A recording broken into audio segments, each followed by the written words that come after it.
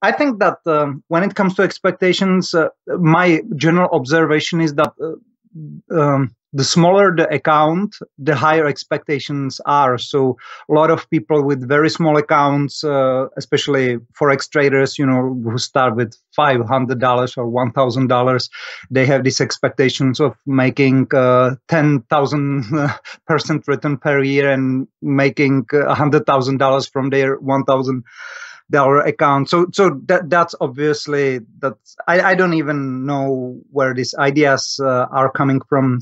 But my general observation is that the higher account, with higher accounts, it usually gets better. So, for example, when I take it from the other side, from the top, from really high, from the side of really high accounts. So, for example, our investors in our hedge fund, these are people who are already willing to invest some significant amount of money, and they basically say, if you can make us on average 1% per month, that means about 12% per year, we will be blown away.